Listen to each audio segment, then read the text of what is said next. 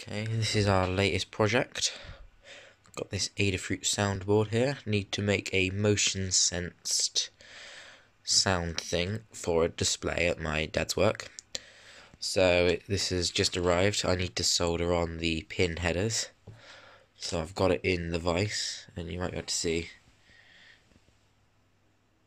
this camera would focus. I've got them sticking out, so I've got the soldering iron. Got that on, so I'm going to solder these, then I'll take it out, do the other side, and then we can wire it up and do a test. So I'll get a time lapse going of me soldering this, and I'll bring it back in a minute.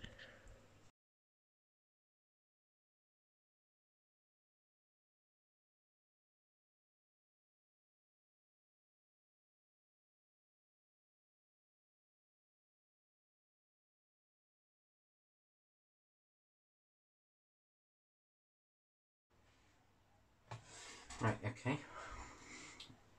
That is that sorted, so I've got the file on here, so I'm just going to disconnect. Now what I'm going to do is I'm going to bring in this cable, which has power. Plug that in there. Now I'm just going to take this other cable and connect it to the ground pin. And I'm also going to plug in an audio. Oh, yeah, the ground's fell off. Just turn the power on. Right, so I'm just going to turn the sound up. So now, when I touch this onto one of the sound pins, it will play. So this is the default, what it comes with. Left, right. I don't know how well you heard that, might turn up a bit. Left, right. That's what it defaults to, it's just like a left-right stereo test. And then there's also this one which I added. So there you go, just now I need to add some files onto it, the correct ones. And then we can build this into a box.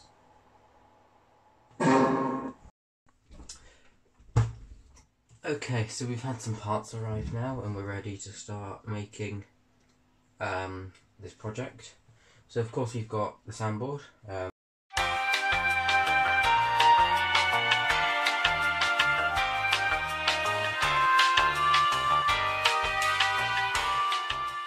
And we've got this relay. So the reason we need this is because the motion sensor that we have to, that's going to be used to trigger this, because this is like an old security one. When it's on, it's off, and when it's off, it's on. So we need the relay to invert the signal coming from the motion sensor going to the board. Otherwise, it will be playing the sound whenever there isn't motion, and we want to play sound when there is motion.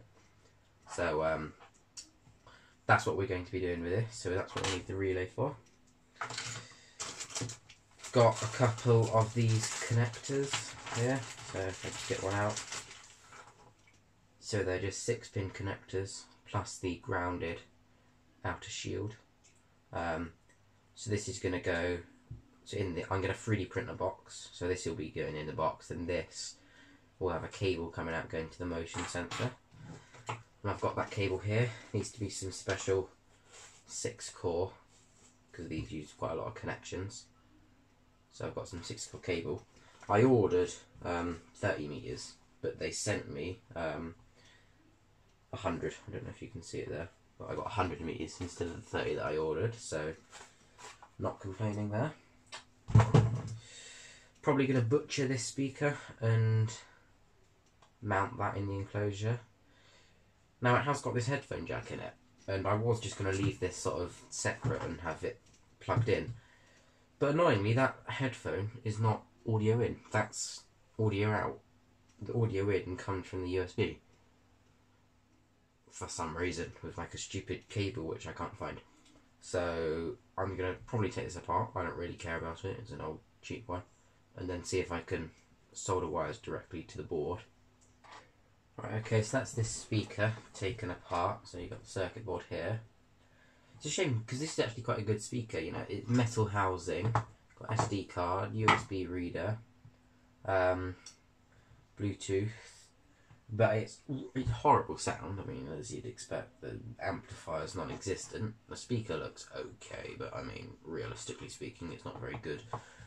So they spent a lot of money on appearance and the fancy LED to make it flash. But it sounds horrible. Now, I can't work out how to get the speaker out of here. I think it's blue. I don't think I'm going to be able to solder to this, so I'm probably going to have to find something else, but I will have a look. Okay, so the box is on the print now. It will take about 3 hours, not a huge amount more, but it should be less than that. So, show you here, so this is my design. So the red bit is the actual box, and then the orange is the lid, and it's got this shelf to go in the middle, and it screws in the bottom, and that will hold like the relay and the soundboard in there. So if you look, those 4 holes in there are the same as the 4 holes here, the small internal ones. Then the others are the dimensions for the relay and the soundboard, and it will just hold them so I don't have to have as many holes in the bottom of here. And then I've got these holes here for ports. Yeah, so this big hole is for that big DIN connector, which will go to the motion sensor. That one's for a power switch. There's power in, and that's audio out. Now I don't know if I'm going to be able to get some audio jacks, so I've left it small, so that if I need to I can just push a cable through and have it permanently in. But if I decide to put a jack in there, I can always put a drill and expand it out. It's only plastic. The walls are only 2mm thick as well. But I've designed like this lip on the lid of the box. You can sort of see that there. So that will sit inside. I can run like a bead of glue or something. So I've got these PCB standoffs, which I'll use to hold that green board in place. And yeah, once it's all printed, I will update you. Okay, so we've run into a slight issue. I thought this had the option to run on 5 volts, and it would work if you put it on 5 volts, but it turns out it doesn't. So I'm going to have to run the system on 12 volt anyway, which means I'm going to have to do some voltage regulation. So I've ordered a special board off Amazon. That should get here at some point today. So I was going to start assembling the full box today, but I can't until this voltage regulator comes. So instead I'm going to use some of this cable, and I'm going to solder the wire that goes between this plug and this. I might clean this up a bit first because it is quite dirty and not very nice. So I will do that now.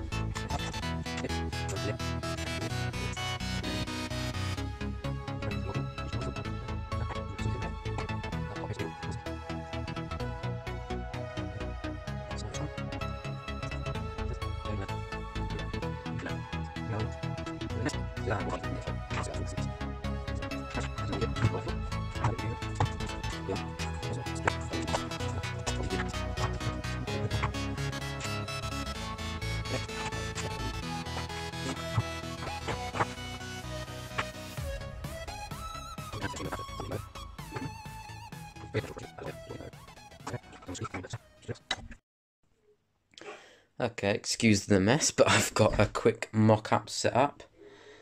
So I've just got it connected outside the board. Motion sensors there, and it just plugs into this little Bluetooth speaker. So at the moment, whenever you move in front of it, it plays the sound. Now, this is a very short file, so it does just sort of repeat over and over again whenever there's motion.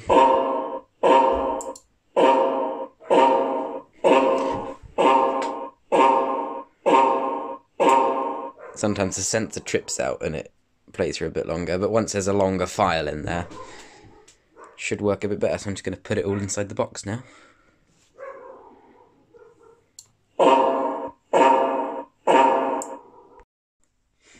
Okay, time for final assembly. So I think we're finished now. I just need to put this in, screw it in and wire it up. Now, I have to print a new box. This is the old one here. Just take these screws out. Because all the ports broke. I had to make one bigger and it cracked. These walls are really thin. They were only 2mm thick. So I've actually edited this one so now they're a little bit thicker. So this box should be a bit stronger.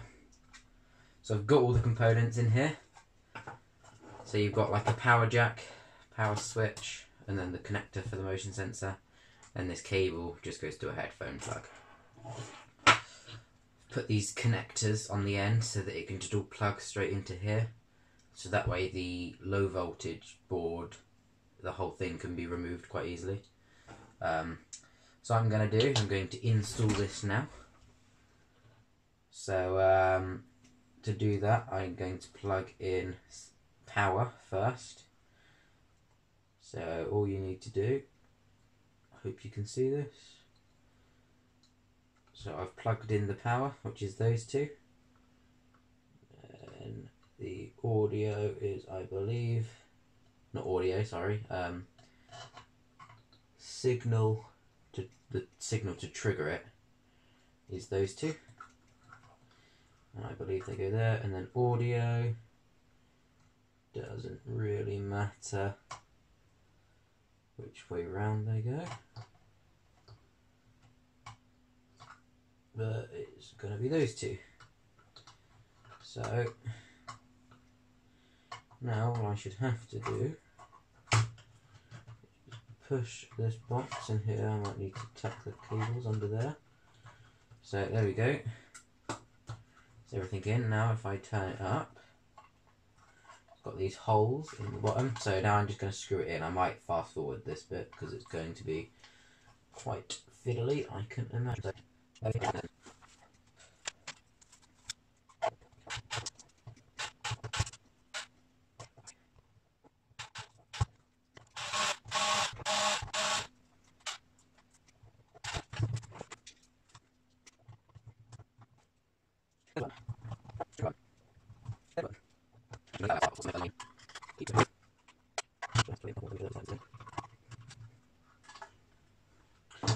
Right, just going to do a quick test to make sure that it works and I've got the pins in the right order just before I screw it in. So I'm going to have to plug in power. Hold on.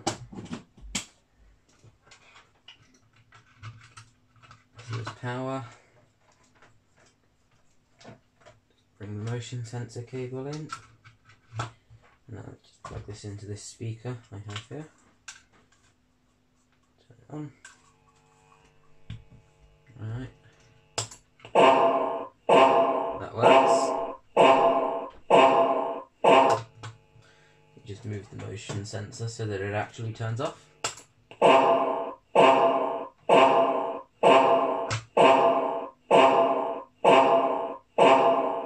The first time it takes a while.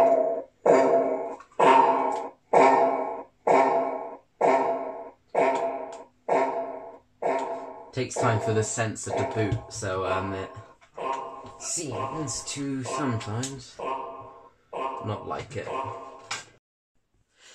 Okay, so just quick overview. So I've got this power brick thing, so I'm just going to plug that in. Hold on. Okay, so all you really got to do, so you got your box. Going to have a speaker somewhere. Just plug that in and turn that on. He says.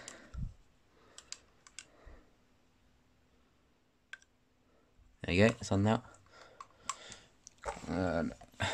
Motion sensor. So it comes at the end of this cable, so I'm just going to sort of put that over there. And then with this plug goes in there. And then it's just a matter of plugging the power. I don't really want to see my foot there. Right. So that's it all set up. So now so what this is going to be, it's for a display at my dad's work. So this will be hidden behind the cabinet somewhere, and then that will probably be in the same place out of the way, and then this cable will go up to the display, where this will be slightly visible, so that it can detect motion. And then whenever somebody walks in front of the display, it's going to read out a paragraph for some information on a specific person, and that way, so yeah, it should just, because the board I've used, it has a random feature, so I can have multiple paragraphs and it will read each paragraph and it will choose one whenever somebody walks past. So if I turn it on, he says, it should,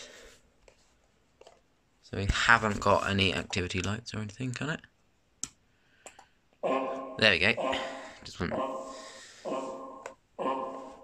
So yeah, it will play. This is only a short MP3 file that it's playing. So it repeats a lot, but with a longer paragraph you wouldn't get this repeating. It plays quite a lot at the beginning while the sensor boots up as well. So in a second it should stop, but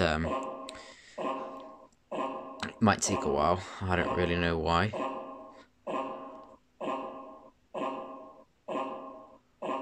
But eventually, come on. I know that probably did nothing, but oh well.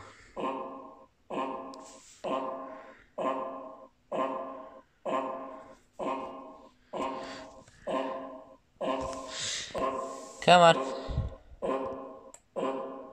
There we go. Right, it's just stopped. So it's finished doing what it's doing. And now whenever you walk in front, it makes the noise.